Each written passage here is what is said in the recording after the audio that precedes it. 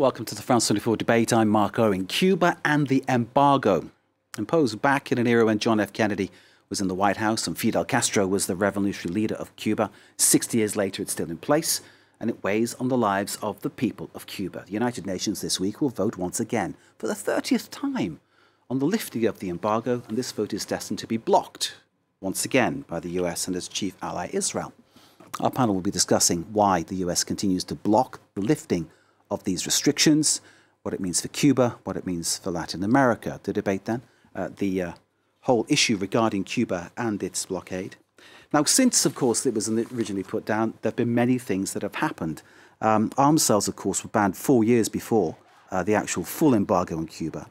And, of course, that meant that Cuba lent on its major ally, the Soviet Union, to make up that gap. The Cuban Missile Crisis came and went. Hostility and rhetoric continued to boil through.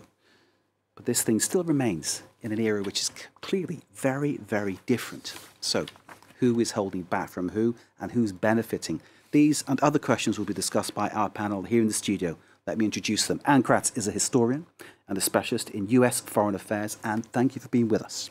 Thank you for having me. With Anne, Pascal Drouot, expert on Latin America from the Choiseul Institute. Pascal, as ever, great to see you. Thank you very much indeed. On the other side of our studio is Luis Cabrera, journalist here at France 24, and important to point out here, a Cuban citizen. Luis, great to see you. Thank you very much indeed. We have guests joining us from afar. They are, in Cuba, Carlos Alzugaray, who is a Cuban diplomat and former ambassador. Carlos, thank you very much for being with us. And I understand Thank you for having me. We'll be letting you loose in a second, sir. Eric Svan is joining us too, a member of Republicans in France and author of the book La Bannière Étalée. Eric, thank you very much for being with us. We will start with you, sir. Can I put a basic question to you, Eric Svan, joining us from afar? Republicans in France, but you're in the US, I understand. Eric, why is the US so dead set against lifting this embargo? Well, the first thing to say is that it's a lot of people confuse an embargo with blockade. It is not a blockade. There's no problem for people in Cuba or for the government to buy things from France or Denmark or China or Russia. They're only blocking American stuff from being sold there. So the communists in Cuba should be delighted. They should be delighted because they're keeping stuff made by the imperial Yankee capitalist pigs from being brought to Cuba. They should be delighted. Eric, thank you. Let me stop you there because I wanted a short introduction to what it is, and I think you've really hit the nail on the head from the Republican perspective. Thank you so very much indeed. Let me bring in Carlos Alzugaray for a reply to that one. Carlos, from your perspective, you heard what Eric was saying, representing the Republicans abroad, speaking more or less on behalf of the Republican Party. What's your point of view, sir? Well, it is maybe the blockade is too excessive. Maybe, I don't know, but an embargo is not, because and this every government in the world agrees, is that the U.S. coercive measures against Cuba or sanctions against Cuba, to use two words that are not blockade, are extraterritorial. They really stop other countries from trading with Cuba. For example, no country can export to Cuba products with more than 10% American components, or can they import anything with more than 10% Cuban components? So if you want to buy a candy in the United States from a third country, you have to make sure that less than 10% sugar is in that candy. Or if you want to buy a car, the car has to have less than 10% of nickel, which makes it very complicated. On the other hand, there are the financial measures that make it very difficult to do transactions through banks. Banks have been fined for doing transactions as simple as transferring some money to Cuba or receiving some dollars from Cuba. So it is a conjunction of unilateral coercive measure of extraterritorial nature. And the most important thing is that since 1960, the U.S. in an internal memo said the purpose is to bring about hunger, desperation, and the overthrow of the Cuban government. Now, another thing that has to be taken into account is that putting Cuba in the list of states that sponsor terrorism without any justification at all adds additional sanctions to Cuba. And finally, the U.S. Has closed down the consular section of their embassy in Havana, which makes it even more difficult. So it is a very hostile policy. It's cruel. The embargo or blockade, as we want to call it, has been increased during the pandemic at moments when Cuba was struggling to produce vaccines for its population. The United States, the Trump administration, and later the Biden administration increased the number of sanctions. So it is a cruel and perverse policy to create a situation in which the Cuban people rise against their government and overthrow it. Carlos, thank you for that very much indeed. Just picking up what you were saying there about the recent demonstrations, the US imposing sanctions on Cuban police force leaders and others in response to those crackdowns on protesters that you were talking about there. Biden promising Cuban-American leaders that more action is coming. We'll get a sense there's a Democrat-Republican kind of face-off going on within US, which is possibly leaving Cuba as the kind of scapegoat in many ways. Those demonstrations we were talking about, July the 11th, 2021, spontaneous street protests in 50 cities, saw thousands of people clamoring for change. They were shouting freedom, down with the dictatorship, we are hungry, all this kind of and a mass kind of roll-up of problems are often coming from the pandemic as well, as Carlos was saying. Let's bring in more guests here in the studio. Ann Kratz,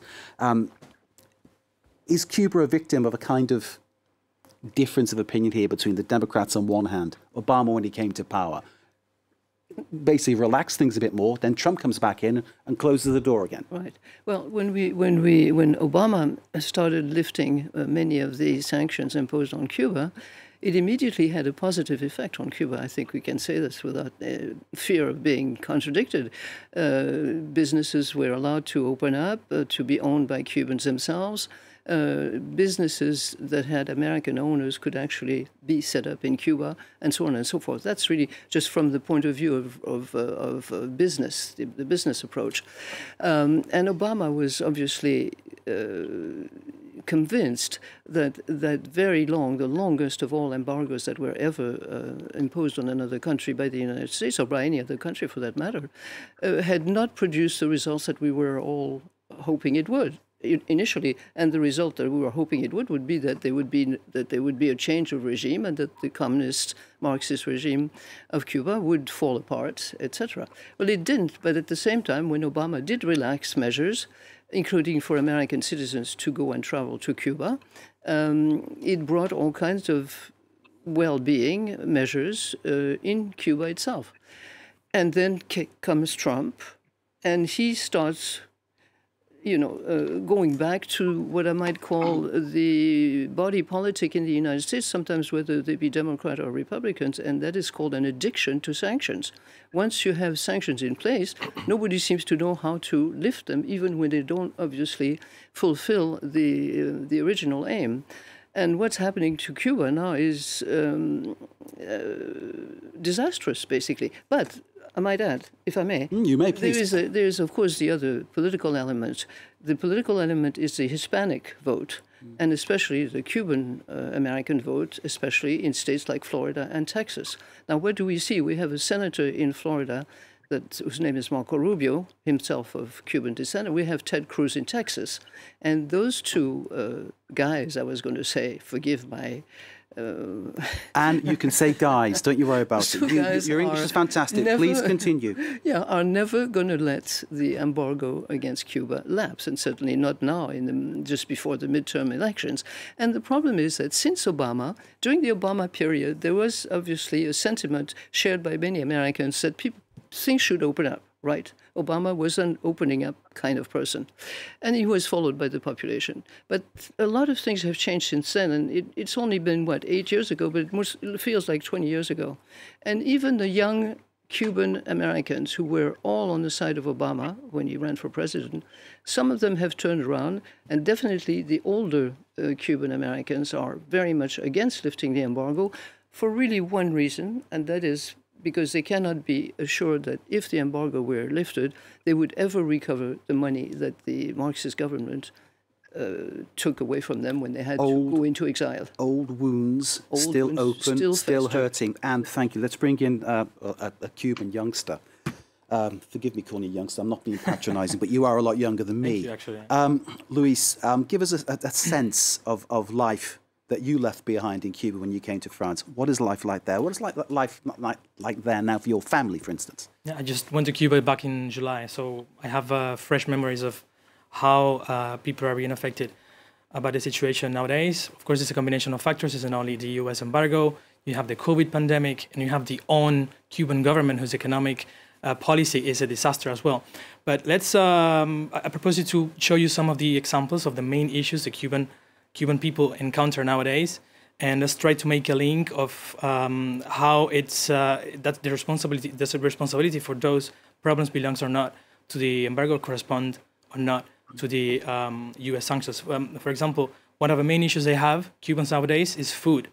Probably Dr. Alzugaray can speak more about that later, but in the case of food, you have a shortage because, of course, the economic situation is so bad.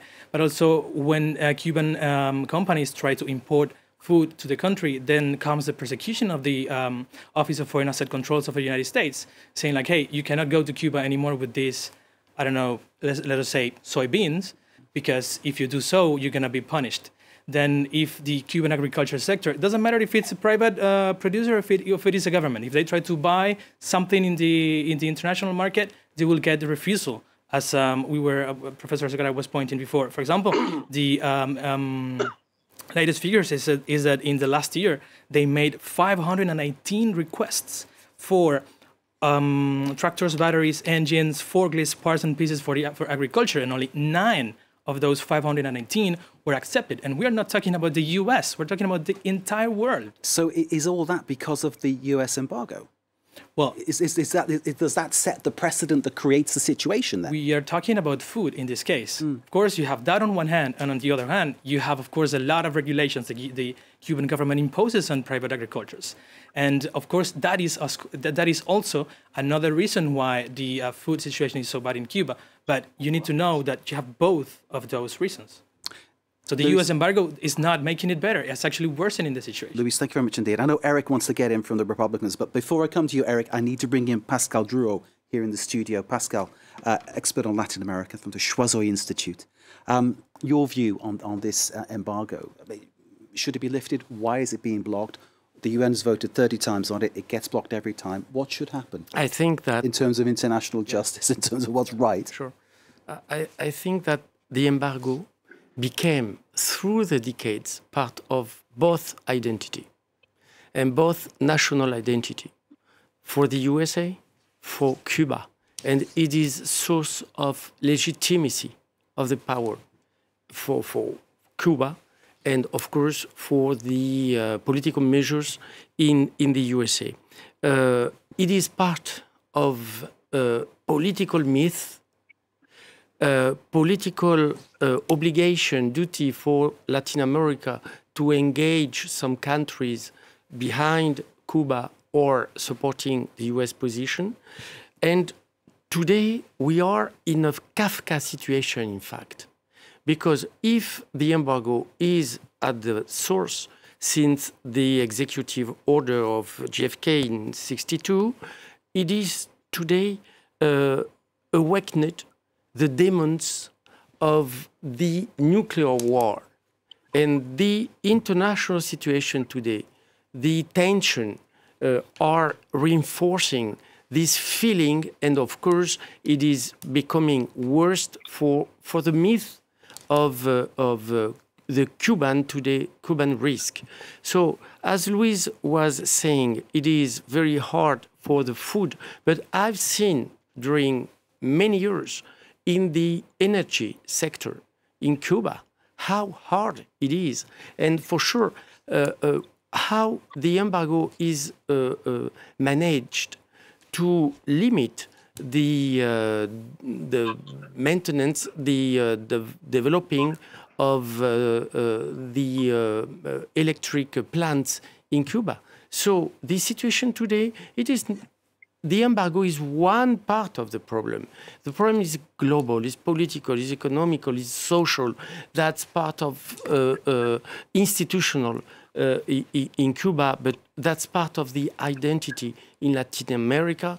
And today we are in the Kafka situation. Kafka-esque situation, certainly. This is obviously a story with a lot of history. Batista was the previous leader of Cuba before Fidel Castro took over. Batista was an American-backed dictator, I think it's fair to say.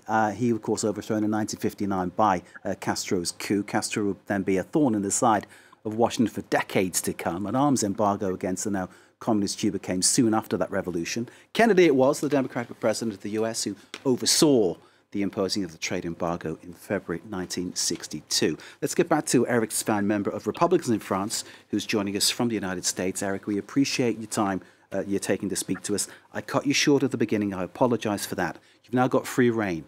Tell us what you think about the situation. Can I just put it to you that this has become, in many ways, a kind of hobby horse for the Republicans, because they've got so many people to play to who want this to remain, so they're keeping it as a policy which perhaps no longer makes sense. Would you agree with that? Well, I would say that Ann Kretz mentioned the Cuban Republicans, the Cuban Americans, especially Indeed. Marco Rubio and Ted Cruz, and she said she suggested that these Cuban Americans are excessive because they won't forgive the Cubans for taking their money from them. They didn't take their money from them; they stole it from them. Of course, they don't want to play nice and all that. But the main question I have here is, which country is the one that delivers most foodstuffs to Cuba? And it is Los Estados Unidos de Norteamérica. It's the USA, because the embargo has exceptions for humanitarianism, and that includes food and it includes medicine. Those are two things that are never mentioned. And they never mention either. I mean, Russia supported, or the Soviet Union supported Cuba for 40 years, 30, 40 years. And it still doesn't explain why Cuba can't live without the Yankee imperialist capitalist pigs and simply rely on France, on Canada, on Mexico, on Venezuela, which they do, unfortunately. And I would end with this. There's Gustavo Arcos Bergnes was one of the fighters with Castro, and when he was under this American dictator, as you called Batista, they were put into jail. They were put into jail for 15 years, and their jail consisted of a hospital ward. They were put in a nice hospital ward where they could cook their own food, and they were let out after less than 2 years. When Castro when he became president, Bergnes did not agree with what he said, and Bergnes was put into a real prison where the roof was so low that you couldn't stand up straight, and he was there for 28 years. And he wrote about this in the New York Times. So to simply go over the communist revolutions like we do with McCarthyism, you know, when McCarthy was in power, who was in power in Russia, in the Kremlin? It was Stalin.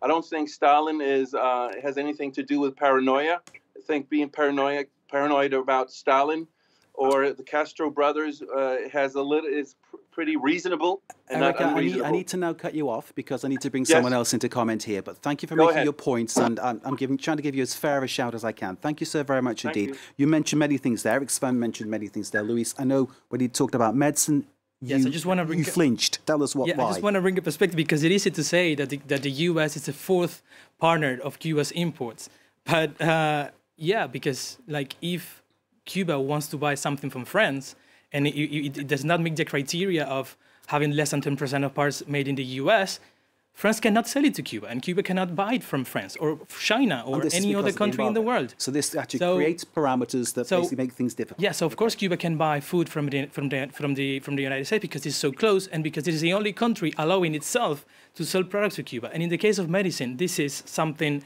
that is probably the most shocking aspect of the U.S. embargo, because we're talking about human lives here, and there are a lot of restrictions, and I have the most recent example. This year happened, for example, the U.S. prevents Cuba from acquiring custodial. This is a chemical solution that is used to maintain the viability of an organ to be transplanted. There were 8 kids in Cuba who needed this for months, and they couldn't buy it in the United States because the United States wouldn't allow it to. And they couldn't buy it anywhere else because the rest of the world was afraid of having sanctions from the US. And the solution to this was Cuban Americans in the US gathering money to buy it in the United States and trying to bring it to Cuba. They needed a license to save these 8 Cuban children's lives. It's something crazy. And let me tell you something. This is something that is very close to me because I know some of these children who didn't make it.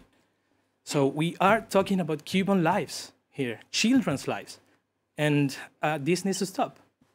Luis, thank you very much indeed. Let's go back to Cuba. Carlos Alzugaray, the Cuban diplomat and former ambassador, is listening in.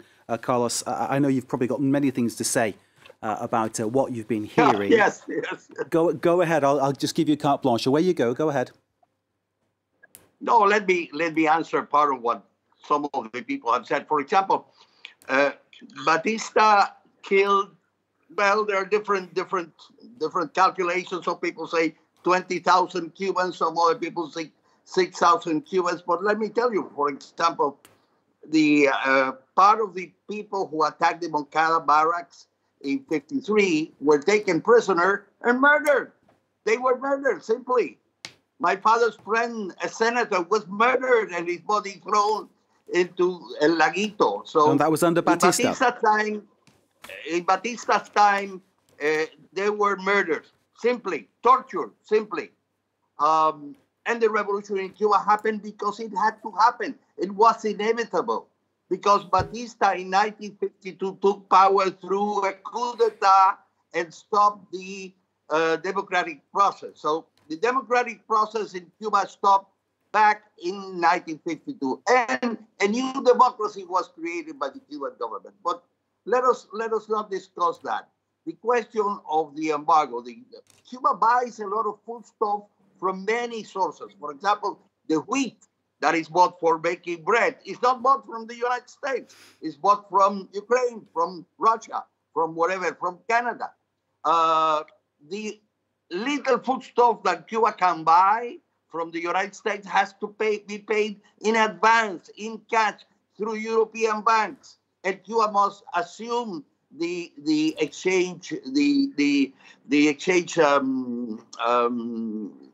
taxes that when you change euros to dollars to pay dollars, you have to pay for that. So, but let's be very frank. In 1960, an American Secretary of State, a deputy of the Secretary of State, said we must to put sanctions in place to bring about hunger, desperation, and the overthrow of the Cuban government. That's the policy of the United States towards Cuba. To that must be added the millions of dollars that are being given to people in Miami, where there is a cottage industry of creating situations in Cuba and reproducing fake news and creating situations so that there be that famous uprising that they have been waiting for and never happened. So let me say this. The policy that the United States has now on Cuba is a Cold War policy. It's a Cold War that looks for an absolute surrender of the Cuban government by a combination of coercive measures to make life difficult for Cubans and the creation of an atmosphere in the social networks that make it difficult. Now, what this produces in Cuba is a very negative political effect. One, you give the government the perfect alibi to say, well, it's not me, it's not my policies that are wrong, which I disagree. I think their policies are wrong and they should change it. But the embargo gives them the chance to blame someone else. And secondly, by this policy of putting pressure on the Cuban government, putting pressure on the Cuban people, it produces an escalation of tensions in Cuba, which makes Cuba believe that we are under siege, and that when you are under siege, you react very strongly. Now, Obama in 2014 changed that, basically because that policy was a failure. And that policy is going to be a failure. Let's face it. the United States is not going to make result on a policy of sanctions to Cuba. The best way to go is a normalization process in which Cuba is not under so much pressure, not under so much tension, so that we can work out our problems. We can work out our human rights problem, our problems that have to do with the economy, but not in a country that is under siege. We are a country under siege. We feel under siege. And everything that you have to do or you want to do, there is always the U.S. Blockade or sanctions in the middle. I remember in 2015, Cuba and the United States agreed to cooperate on the issue of Ebola in Africa. The Cuban medical mission was supposed to be paid through the WHO, the World Health Organization. Well, you know what happened?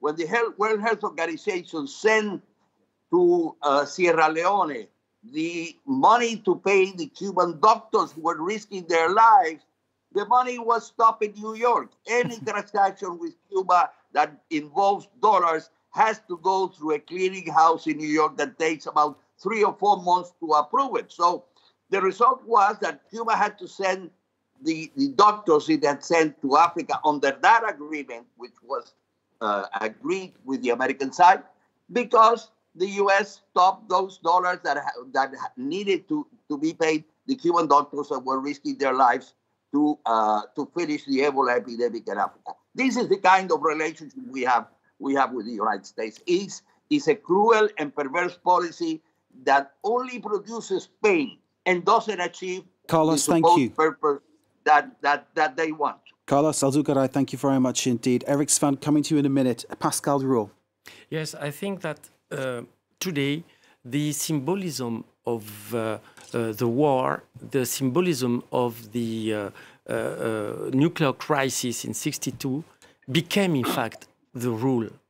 When the world has changed and nothing changed with Cuba. And that's very impressive to have this feeling, and this feeling now, when we have in Europe a conventional war, when we have this risk of nuclear deterrence, when the real risk today is in the China Sea, is between the Koreas.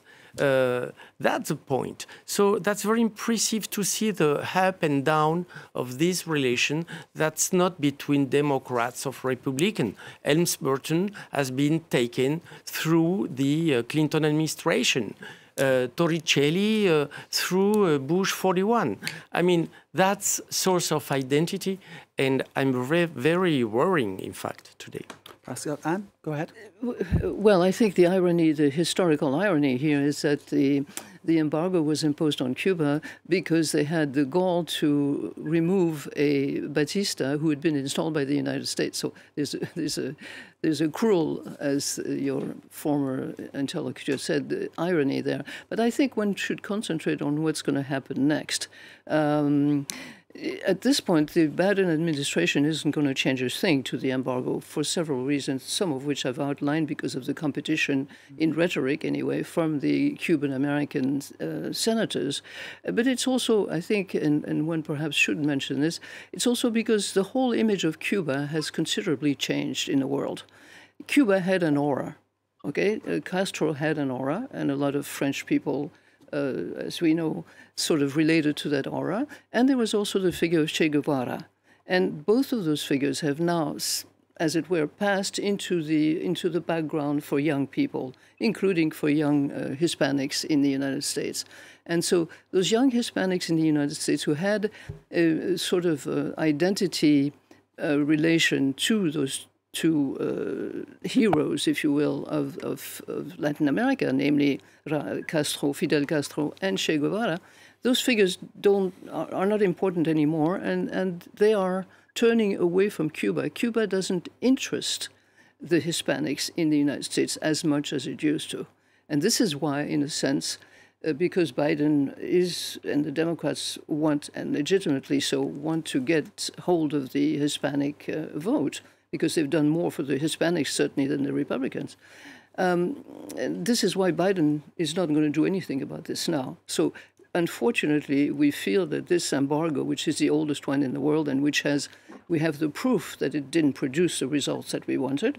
And we also have the proof that when Obama, I repeat myself, but I think it's important to underline it, when Obama tried to lighten it anyway, if not take it out altogether, there was immediate response in Cuba itself, and it was good for the Cuban people.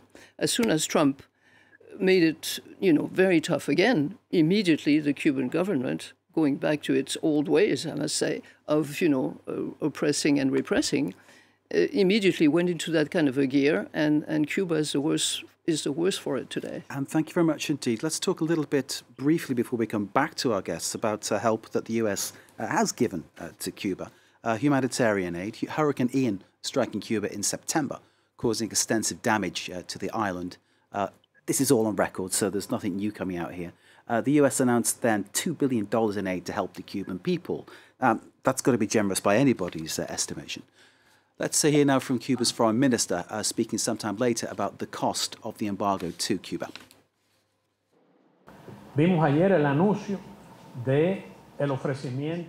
Yesterday, the US government announced their offer of $2 million through the International Federation of Red Cross and Red Crescent Societies, for which we have also expressed our gratitude.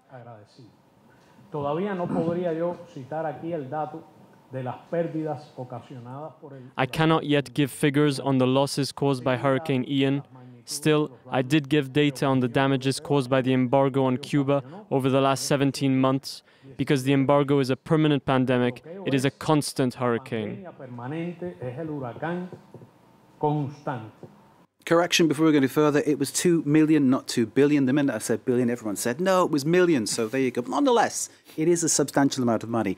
Eric Svan from the Republicans in France movement, author of La Bannière est allée. Eric is in the US, but he represents the Republicans here in France. He'll be back here soon. And when you are, Eric, come into the studio because you're welcome any time.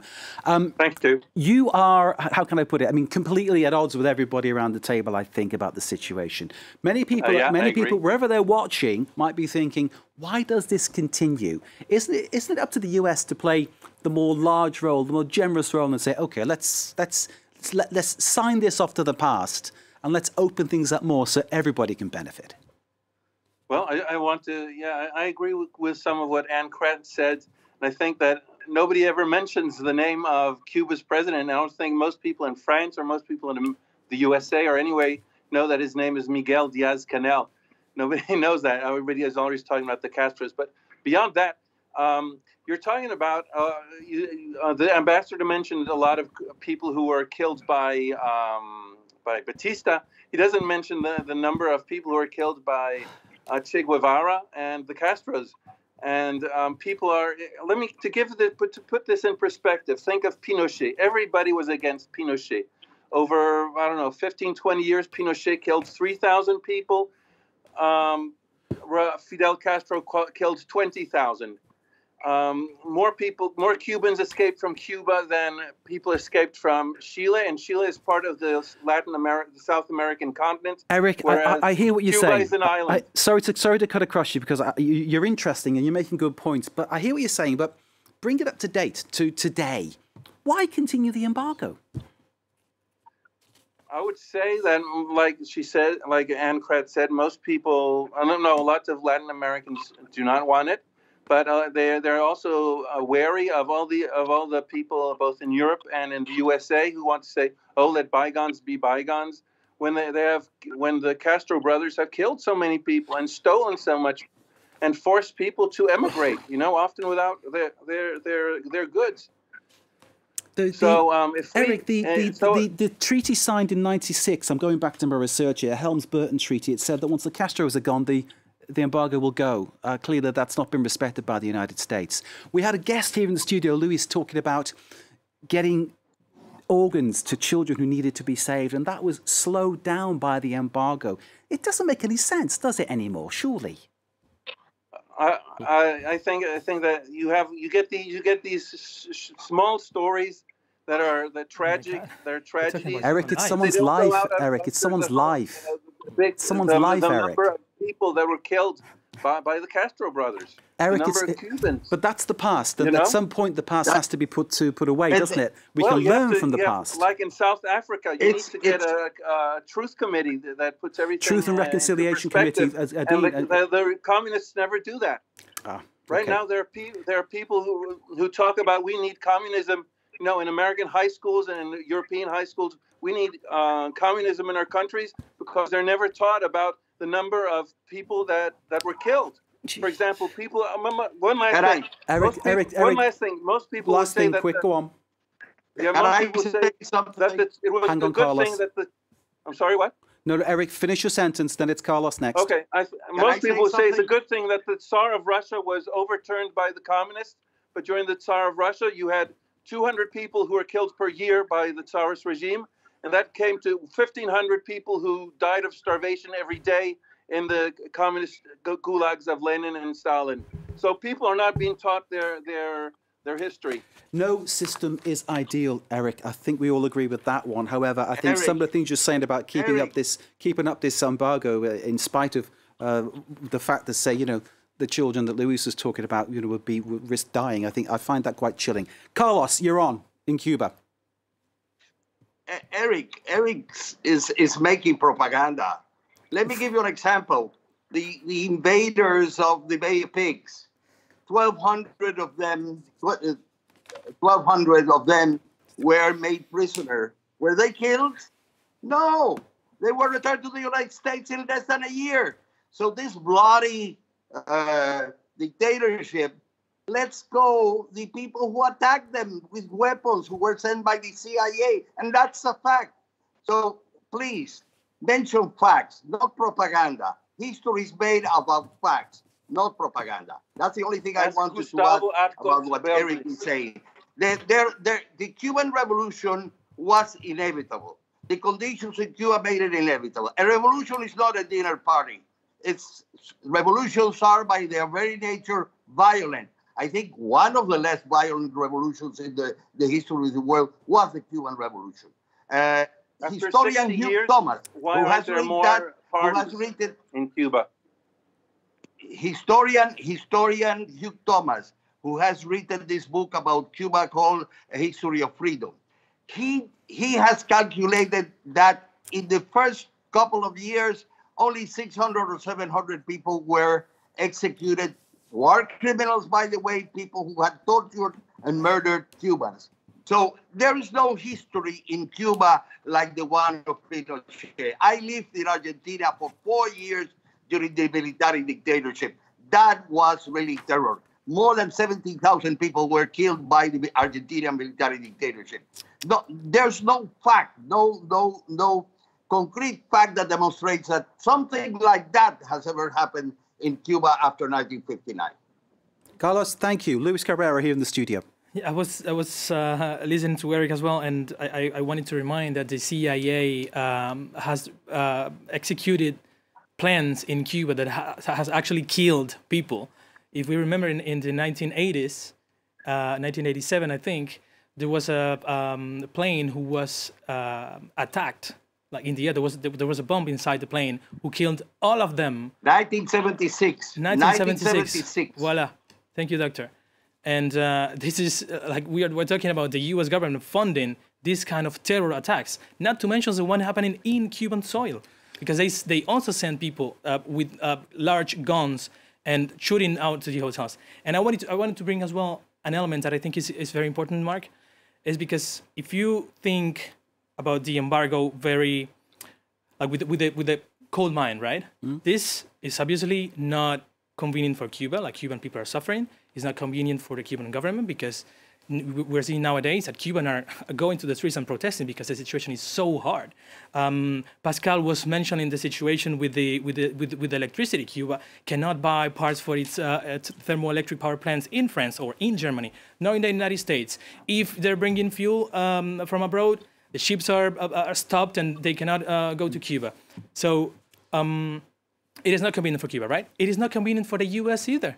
because they're spending so much taxpayers' money on something that is not working. It's not working. So this, and then keeping this embargo going, Luis, it's an ideological thing, isn't it? John Bolton calling, influencing Donald Trump back in, when he was elected in 2016, of course, Bolton calling Cuba part of a troika of tyranny, Pascal, with Nicaragua and Venezuela, which resulted in Trump really imposing all the sanctions on Cuba all over again. It's an ideological thing, as we're seeing more countries going towards the left across the continent of America. Yeah. Is Washington basically worried about what is happening, what the trends are, and therefore wants to keep the status quo for whatever reason, which makes no sense to anybody else who's looking at it around the table, apart from Eric? Yes, that's possible, but you are right. Latin America is changing, and that's very important for the USA. The biggest economy in Latin America are now under left power. Brazil since 24 hours, Mexico, Colombia, Chile, Argentina. I mean, the top 5 in Latin America now is under left powers. So, and we could see the effect in the last assembly of the American States Organization, where it is a strong debate and where we can see that in Latin America, Cuba is not alone. Cuba is a country introduced in the international scene, very strong in Latin America. So take care on that. In some countries, as Brazil, the first partner economic of the first Latin America economy, Brazil, is China. They are not the USA. So take care also with the USA to stay under this historical, I can understand, but historical symbolism. The reality today has changed. Can we imagine in 2022 that with Germany, France wouldn't speak with Germany? Because of the war, yeah. In 44, no one in France or no one in Germany wanted to speak together. Today we are more than partner. We are very strong in Europe. Pascal, thank you very much indeed. Everyone wants to speak, but sadly time is up. I'll just leave you with one thought. A very wise Muslim man once told me, in change there is blessing. So maybe in some kind of change there will be blessings for all of us. Thanks to all the panel for taking part. Eric Svan from Republicans in France, joining us from the US. Carlos Alzugaray in Cuba. Thank you so very much indeed. Luis Carrera here in the studio. Thank you, Luis. Thanks to Pascal Drouot from the Choiseul Institute and Anne Kratz. Thank you for joining us too, very much indeed. Thank you for watching wherever you are. Stay with us. More to come here on France 24.